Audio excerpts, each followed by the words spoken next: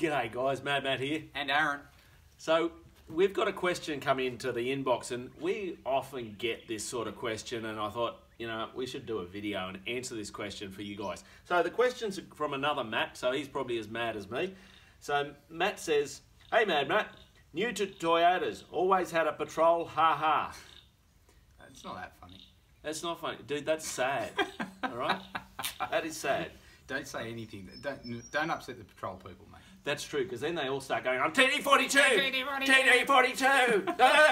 And spasming. You know it's jokes, all right? So then he goes on, anyway, looking to come to the dark side. We love you, mate. You'll be welcome over here. All right, was wondering what the best Model 80 series is to get, and what engine should I be looking for? Naturally aspirated or turbo, petrol, LPG, etc., etc., which is all really fair questions.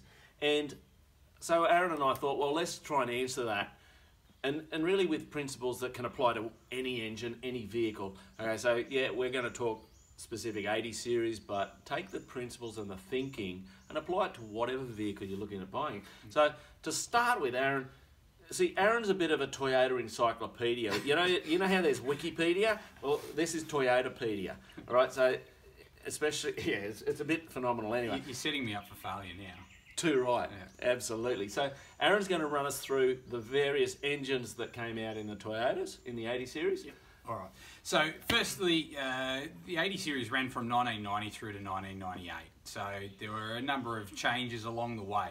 So if we look at the petrol motors that you saw in the 80s, so from 1990 through to 92, they had the old 4-litre 3FE, 3F, not much of a... Shouldn't have been called a motor.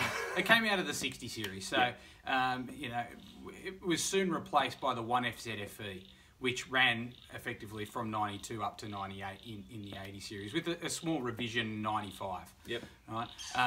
Good motor. Solid motor. Did you know that motor was actually built with a design life of 1 million kilometres for its first major engine overhaul? It wouldn't surprise me. Yeah. Anyway, carry on. All right.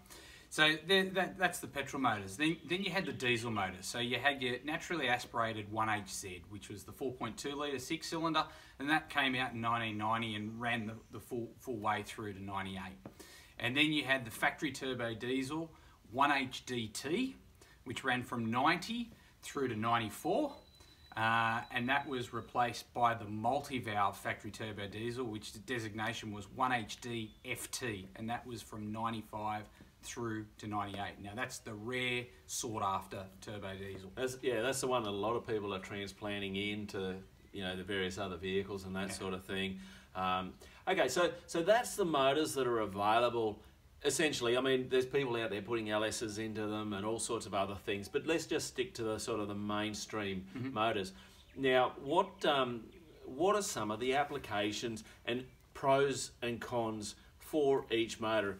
I did an interesting exercise a number of years ago, Aaron, and that is where I asked a whole bunch of guys, what engine are you running in your 80 series and what's your litres per 100? And then based on the current fuel pricings of the day, I worked out how much it cost you to do 100 kilometres in that engine. And I averaged it out across all the engines. Yep. And the results were quite interesting. This bit's not interesting. The petrol engine was by far the worst. Most expensive to do 100 kilometres. And I don't think that's any surprise to anyone. Nobody's surprised by that. But this one was surprising. The cheapest was the LPG. Okay. And then the diesel sat in between that. The 1HZ, I think it was sort of up towards the top end there, and from memory, the turbo, the FT motor was you know, down near the LPG costs. Yeah, yeah. So really interesting numbers. So I guess the next question you really need to be asking yourself is, what do you want to do with this vehicle? Are you going to go touring where, you know, you're doing really long distances and range and fuel economy is important to you? Or are you just going to do the weekend warrior type work where, you know, you're only going to be travelling a couple of 100 k's from home and getting out in the bush, and it's not going to be done very regularly? That's right. So yeah, I think if you're going to be doing the first one, and range is important to you, don't get a petrol. Do not. No, I mean, I recently went down the Victorian High Country and well, a number of times I've been down there, but, you know, I towed the camper trailer. I got 170 kilometres out of 90 litres of petrol and LPG. Oh, yeah. That's pretty heavy. That's got to hurt at the bowser. Yeah, but you only do it once in a while. That's true. Yeah. Might as well make the most of it. So it's definitely... One thing about the Toyota motors, though, is reliability is something that they pretty much all have. Mm-hmm. You know, just people tend to think that a diesel, you know, that's reliable, never give you any grief. But the petrol motors are the same story. Provided you service them and do the right thing, just the same as a diesel, they are reliable, all of them.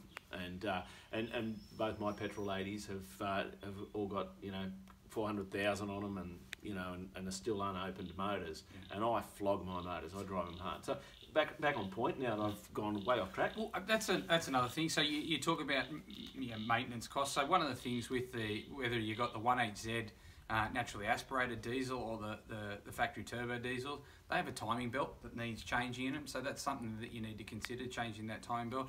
Obviously, you've got your fuel injectors and your fuel pump that, you know, do require maintenance, and that can be quite a costly exercise. So that's the sort of thing that you do need to factor into your purchase decision as well, depending on, you know, the service history of the vehicle you're buying. Yep.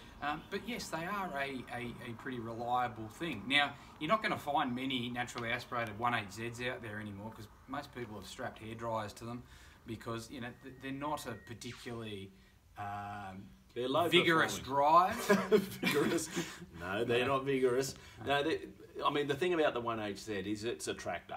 Mm-hmm. It will get the job done every day, day in, day out, and it will just be a repeat performance of the same boredom you suffered the day before.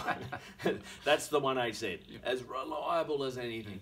They don't put out a lot of power. They don't tow fast. They'll tow everything anywhere. Yeah.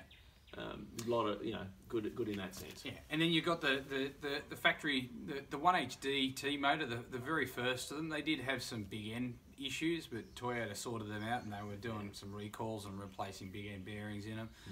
But the multi-valve turbo diesel, that FT motor, look, as I say, they're fairly rare, and they're the ones that people are still paying a lot of dollars for. Like, you see people putting, you know, 25, 30K still on an 80 series, which is crazy money. Yeah, I don't see, and essentially you could have two identical vehicles, one petrol, one with that motor in it, and they're both modded the same chassis and body wise, and so you're essentially going to be paying 15 grand for a motor. Yeah, and you know, that's a big differential, and you're going to be able to buy an awful lot of petrol for that differential. Yeah, correct. But you're not going to have the same resale life. I mean, Toyota people are a bit crazy when it comes to what they spend on trucks.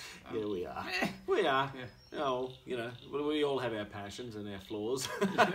So there's definitely some things to think about your application. How are you going to be using your four-wheel drive? If you're going out into the desert, man, I've done the calculations. For me to get across the Simpson in my 80 series, this is just the 80 series, not towing, I need all my fuel in the tanks, like both tanks, and I think I calculated I need something like 8 jerry cans on top of that. Just to get across the Simpson. It's only 440 Ks, you know, it's like, really? But when you're burning in sand, I can be burning 30, 40 litres per 100 quite easily, and that's the sort of, you know, situation I've got. And if you have the multi-valve turbo diesel, you might be able to get 1,000 Ks between refuels out in the bush, as opposed to sort of 600 at best, draining 145 litres out of your twin tanks. Yep, and that's without long-range tanks, of course.